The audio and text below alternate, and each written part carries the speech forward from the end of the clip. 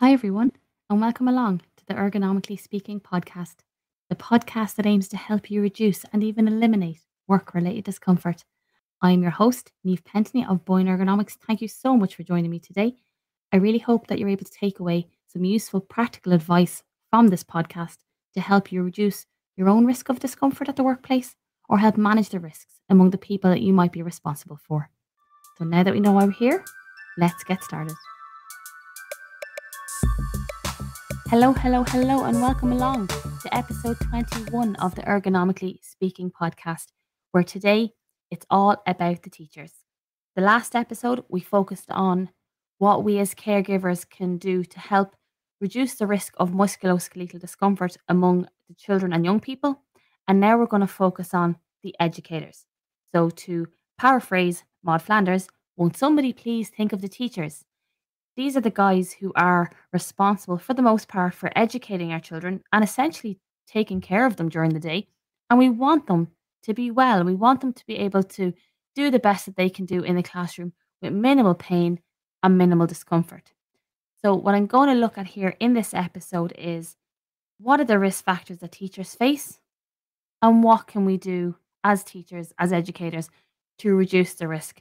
The one thing I will say about teachers are it's a really, really multifaceted job. There is a lot more to it than just the classroom. And unfortunately, there is a lot outside of your control, but equally, there is a lot you can do to help. So we're going to have a look at this. Teaching itself, it's a demanding job, physically demanding, cognitively demanding, and tiring. And the things that have been found to influence teacher health and teacher well-being and quality of life essentially are their working conditions, their musculoskeletal comfort, and psychological well-being. And they all link in together.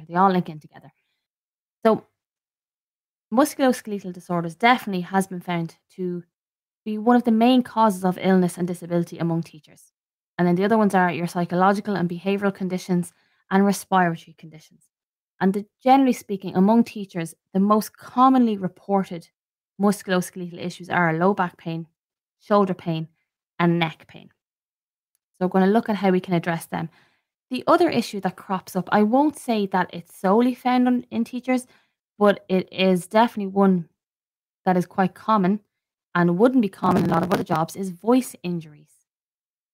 So the rates of reported voice injuries, depending on kind of what study you look at, it varies from between 10 to 70% of teachers. And that's quite a big jump, but between 10 and 70%, depending on the study, report symptoms of voice injury. And that includes sore throat, vocal fatigue, and hoarseness, with, in more extreme cases, the appearance of vocal nodules. So voice injury is something else we need to consider, as well as your neck, and shoulder pain. So what are the risks that teachers face when they're teaching? And this obviously, the level of these risks will vary among age groups and ability groups and the scenario and the setting, and online and in person and all these different things. But in some part, they will exist among all teachers. So the first one I'm going to look at is your repetitive adverse postures. So this is essentially, as it sounds, repeatedly over and over again, getting into postures that cause additional stress or strain on the musculoskeletal system. And as I've said before, doing this once or twice is not going to cause a problem, but it's the repetitive nature or the prolonged nature, which we'll get into. But if you think of teachers, the most common repetitive, I suppose, adverse posture I can think of is when the teacher's bending down to check on students' work, or when you're writing on, or when you're cleaning the whiteboards and the blackboards and the different boards you have. Also looking at hanging artwork in the classroom, as again, if you have 20, 30 kids in your classroom, which is kind of what we usually have here in Ireland, well, that's 20, 30 pieces of art that have to be hung up, and it's normally done in batches. So this could be something that's done quite often too. The one that always springs to my mind, though, of course, is the bending down to check on students' artwork or schoolwork. The next one is prolonged static postures. So these are, prolonged periods of sitting, prolonged periods of standing, and this could be when you're preparing the classwork, when you're correcting the classwork, computer use as well, and supervision duties. Repetitive movements are present usually when you're correcting classwork or exams, writing on the boards, cleaning the boards, and then again when they're using computers. And just speaking on computers, I have been in many classrooms assessing them and trying to adapt them for teachers who have injuries. And one thing that gets very often overlooked is actually the DSE setup. So most teachers will have either a laptop or there's a computer in the class for them to use, a desktop. Very little thought is usually given to how that is set up. So I do see a lot of teachers who have adverse computer related postures. So it could be working off a laptop flat on a desk. It could be using a desktop computer on a desk that's not really suitable for use, with a chair that's not suitable for use, and it's not adjustable or it's not currently fit for purpose. So poor computer postures do exist in the classroom too. Contact stress is another one to think of. So if you think of a busy classroom with kids and you're the teacher and you're moving around and there's a lot of kids moving, there's a lot of furniture, one thing that can happen is an actual acute injury where you a physical acute contact injury. For example, maybe catching your thigh off the corner of a desk. That's an injury that can happen. And then of course you can have like prolonged cumulative contact stress injuries where you have a part of your body in contact with a surface for a prolonged period over and over again, and that can accumulate and cause a problem. For example, a carpal tunnel injury in the wrist. So the contact stress is another risk that has to be considered. Um, Manual handling is one that I find doesn't really spring to people's minds. And when I ask teachers, "Oh, do you ever do manual handling?" They're like, "Oh, no, that wouldn't be part of my job." And I'm like, "Okay, well, take me through your day." And let's be realistic, manual handling, it is a part of classroom management. So you could be lifting and transporting work to be corrected, bringing copies and books in and home. You could be lifting boxes of toys, boxes of arts and craft supplies. You probably have to move classroom furniture around. These are all manual handling tasks that are completed, and they're often completed without a whole lot of thought being given to how you're doing them because, you know, a lot of teachers I find don't think of it as part of the job and they just kind of do it absent-mindedly while there's other things going on. So, of course, manual handling is a risk that exists when you're a teacher. The other risks that is there are the psychosocial risk factors. So, it has been found that depression and psychosocial risk factors can be predictors for musculoskeletal discomfort among teachers. And these factors can include, not limited to, but can include perceived work demands, the high cognitive demand of the job, perceived control over the role itself and the tasks, support from the colleagues and your support staff, emotional demands, and integration, personal and work life balance. Those are psychosocial risk factors that exist for teachers. Now, they exist in every job.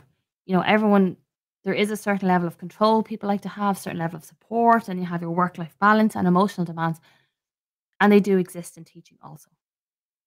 Voice strain is another risk. When you think about it, teachers are talking pretty much the whole time they're there. So, excessive use of the voice, high voice volume, dehydration, and adverse postures and poor ventilation can all contribute to the risk of voice strain. And physical injury from a student. So, there is a risk in the classroom, especially if there are students present with behavioral conditions that can tend to maybe strike or run or grab or hit others, that you may develop an injury related to contact with a student, whether it's a sudden movement you have to make to try and help or restrain or help the student, a physical contact from the student, that risk does exist when you're teaching in certain groups. So there's a lot going on in terms of risk factors for teachers, and the level at which you will experience these if you're a teacher depends and it will vary so much from the classroom you use, the age group you have, the ability group you have, what the support staff are like, what the principal is like, what's going on in your own life. There's a huge, even within one school, there is a huge variation at the level of which you will see these risk factors, but they are important and there is a lot that you can do to reduce the risk. So, what can you as a teacher do? to reduce the risk of musculoskeletal injuries when you are working? Well, the one thing you can do firstly is to reduce repetitive adverse postures. So, this is where I was talking about maybe teachers bending over to review work. So, when you're reviewing the work, make sure to bend your knees and lower your body to the side of the student. Use a portable stool or pull up a chair to make sure you have a stable base when you're talking to students at their level. And we all know that's really, really important when you're dealing with children and you're dealing with students that you do come to their levels. That is why teachers tend to bend down because you don't really want to be talking down to your students. You want to be at their level. Avoid overreaching and writing above shoulder level when you're writing on and cleaning the board. Some classrooms are equipped, they have sliding or rolling boards, interactive whiteboards, smart boards, and all these different things, and they can be used to help reduce adverse postures. Generally, you're aiming to write between your waist and your shoulder height when you can. Use a laser pointer or an extendable manual pointer to draw attention to certain parts of the board or certain things that might be on the wall, anything that's essentially out of reach. And use a step or step ladder when hanging artwork and decorations in the classroom. And obviously use these safely so that you're not reaching over shoulder level to try and hang things. And you're not kind of up and down on the tippy toes and stretching really high to try and hang things. Another thing that you can do, and this depends so much on your ability group and the work, is that you can have, instead of going around student to student and bending down and assessing everything, if it's appropriate for what you're doing, again, you can be at your desk and call the students up one by one. That would also work too, but it depends so much on what you're doing, whether that is appropriate or not. To reduce prolonged static postures, set up the classroom and your lesson plans that in such a way that they allow you to frequently and easily move from the seated to standing position with regular periods of walking and movement. And this helps the kids too. Like these frequent little breaks and changes of activities will help them too. And a portable lectern can be really, really useful.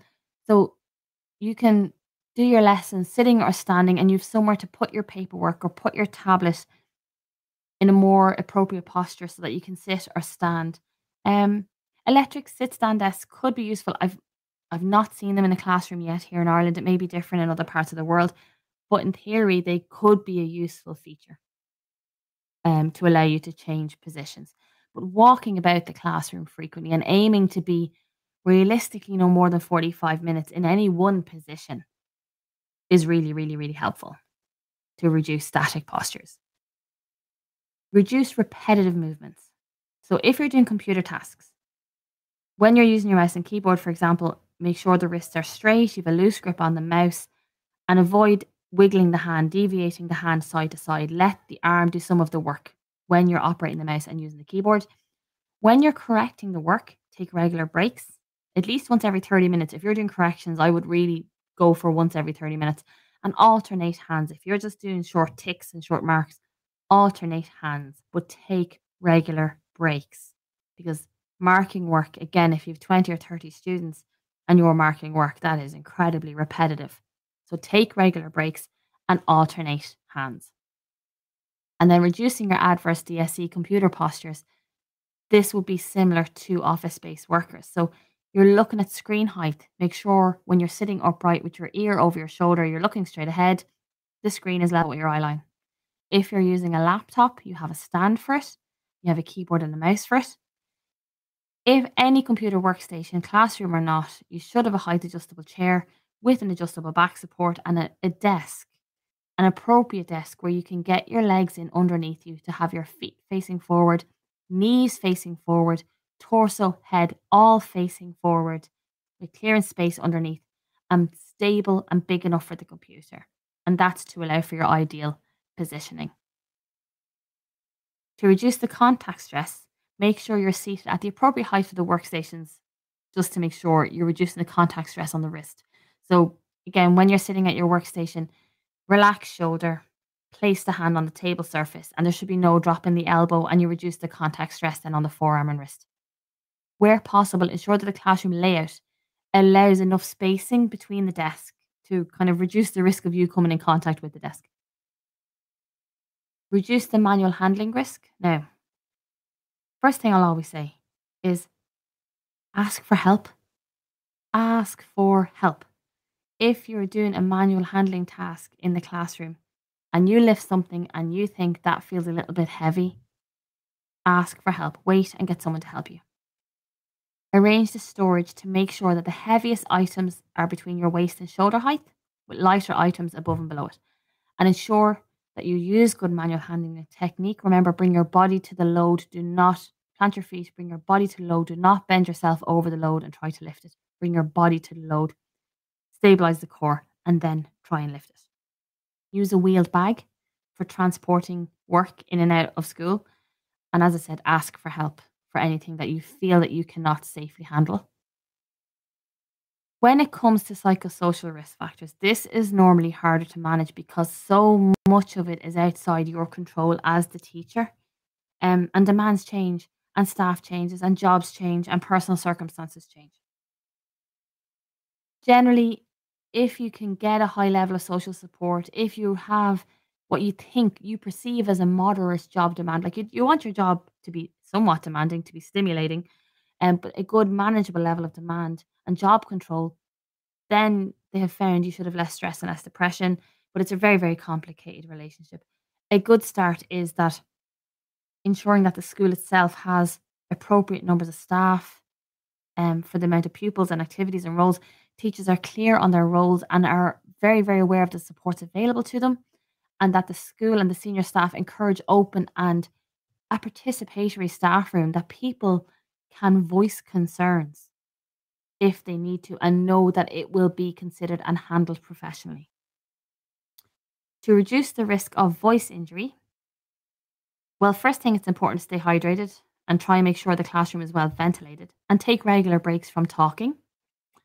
Voice amplifiers can be used. So this increases the volume and the carry of your voice. So normally I've met a few teachers that use these. It's like a little kind of necklace that hangs around the neck, and some have a mic, some don't. But essentially, when you talk, it amplifies your voice. So you don't have to speak so loudly and you don't have to push your voice so hard. So in theory, it reduces the strain on the throat. These are really handy when teachers wear masks because obviously masks had a big impact on your voice levels. But voice amplifiers, there's pros and cons with them, but a lot of teachers I know find them great. And ensure good posture. Think your ear over your shoulder. When you're speaking, having a good neck posture will help your voice carry. So think your ear over your shoulder, basically. When it comes to the physical injury from the student, firstly, take time to get to know your students, any potential behavioral issues and triggers, and get to know your surroundings.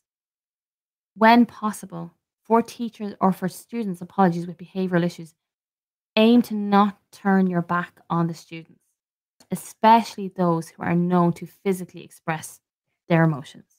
Because if there is, for an example, contact from a student, you're more likely to injure yourself if it's coming from behind and you can't brace yourself from it.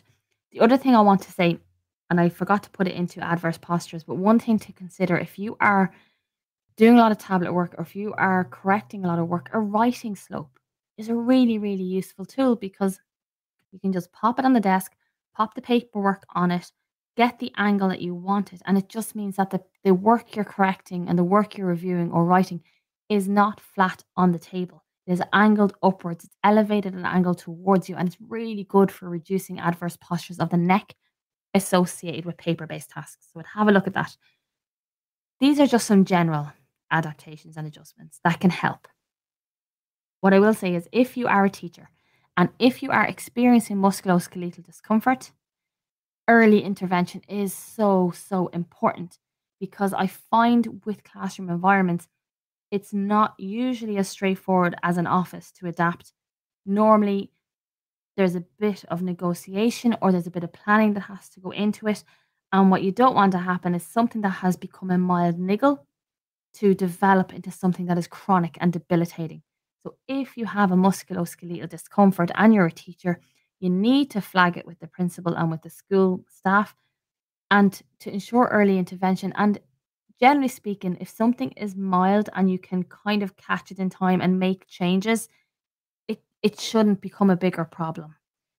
But what happens, unfortunately, is when things become worse and things become chronic and things become debilitating, more needs to be done to fix it. So it is really important because teachers' jobs are very demanding. They are very, very stressful, and the demands just vary so, so greatly. But usually, if you get it early, there are things that can be done to stop any musculoskeletal condition becoming worse. So that is what we can do to manage ergonomic risk. Now, that's just a very, very general guideline. As I said, I have worked with teachers in classrooms who've been coming back to work following injuries and following accidents and making adaptations to let them return to work safely. And there's plenty of things you can do that are not included on this. This was just a very general guide to what you can do to reduce your risk of something developing in the classroom. But of course, if you already have an injury, there are things we can tailor and things you can recommend to change it up. So thank you so much for listening to this. I do hope you got something from it. If you're a teacher or if you know any teachers and they're having issues, please send them this way and let them have a listen. There is a blog related to this on my website, as always, that has images that people might find useful. My social media links I'll put in the show notes, as well as the link to the blog and my email address. If anyone has any topics you want me to cover, please get in touch and let me know. The next podcast episode, we're going to take a small dive into what ergonomics can do to help neurodivergent employees in the workplace. And I'm really looking forward to doing that one because this is of huge interest to me and I've been working on it for a while.